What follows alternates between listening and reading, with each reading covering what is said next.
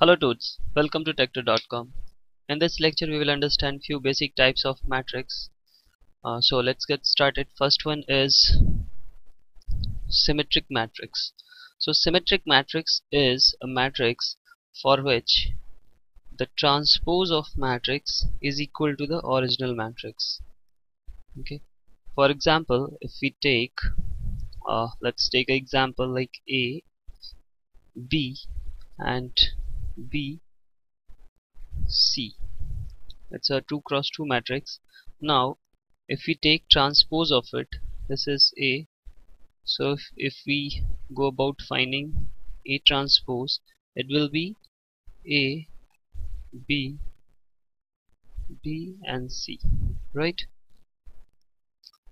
So here the transpose is equal to the original matrix. That's why we say it is a symmetric matrix. Okay, now let's draw a conclusion here.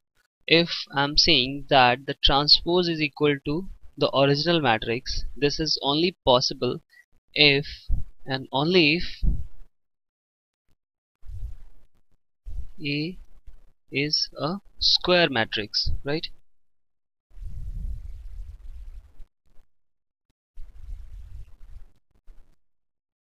Okay, so this is very simple. Now we have few conclusion to draw again.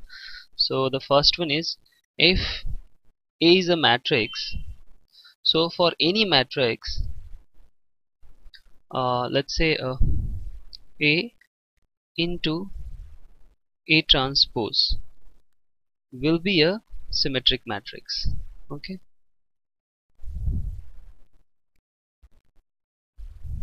again we can also say that if A is a square matrix, then A plus, or even for all matrix, A plus A transpose upon 2 will be again symmetric matrix. Okay, so these are just to keep in mind. Now next type of matrix is skew symmetric matrix.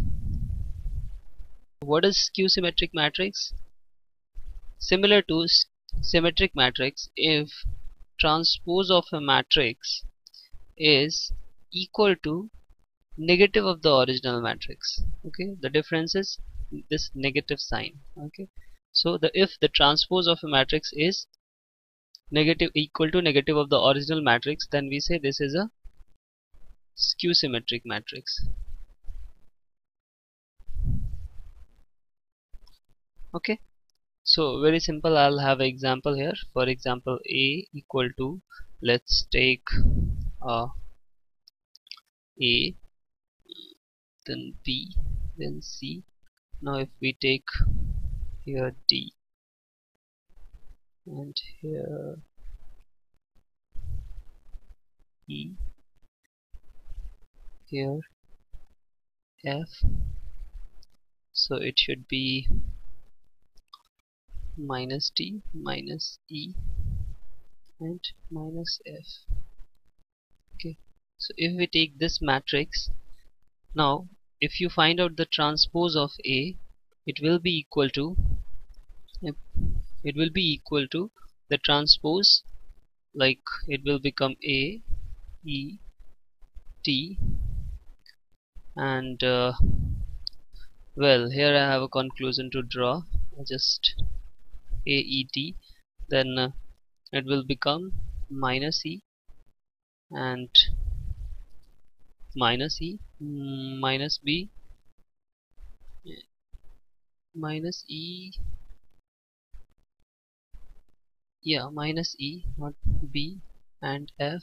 Then this one will become minus D, minus F and C. Okay, so if you see, this is transpose of A, right? But this diagonal element, if you see, diagonal element is not negative. What you need to get is, when you transpose, you should have all the elements negative of the original matrix, right? Corresponding elements. So here diagonal diagonal will remain same even in transpose, like trace of A is equal to trace of A transpose. So the diagonal will be same here. So we can draw a conclusion that for a skew symmetric matrix this diagonal element will be 0 always, because only then, even after taking transpose, we can have the negative of original matrix, like negative of 0 is equal to 0, right? So we should have diagonal elements 0 in case of skew symmetric matrix. Now we have a obvious matrix which is skew symmetric. So for any matrix, if we have A minus A transpose upon 2, okay, then this will be always a skew symmetric matrix.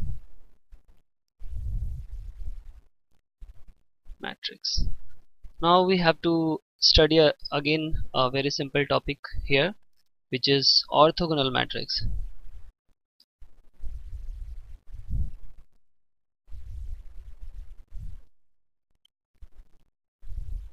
Orthogonal matrix is having rather more importance than these two, because what we say as per definition, orthogonal matrix is if transpose of a matrix A is equal to A inverse, then we say matrix A is orthogonal.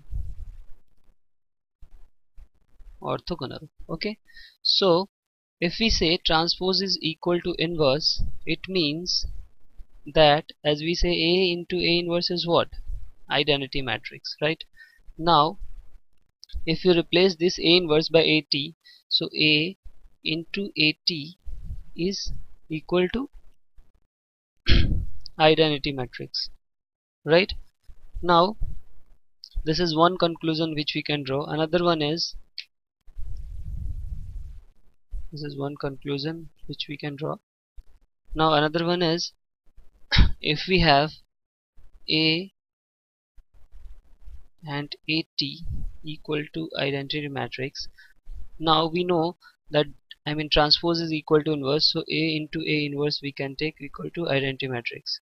Now if we take determinant of both sides, okay, it will be equal to A determinant square. As we know that this is A inverse, so we can write here A square equal to identity, and the determinant of identity will be equal to what? Will be equal to 1. Okay, so now determinant of A is equal to 1. So two conclusions we can draw.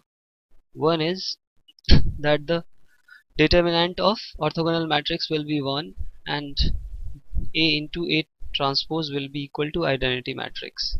Okay, we had a gate question in some different branch, maybe in electronics, and which came entirely on this concept, and it was asked for 2 marks. Okay, so please remember these concepts. I hope you understand it. See you in the next lecture.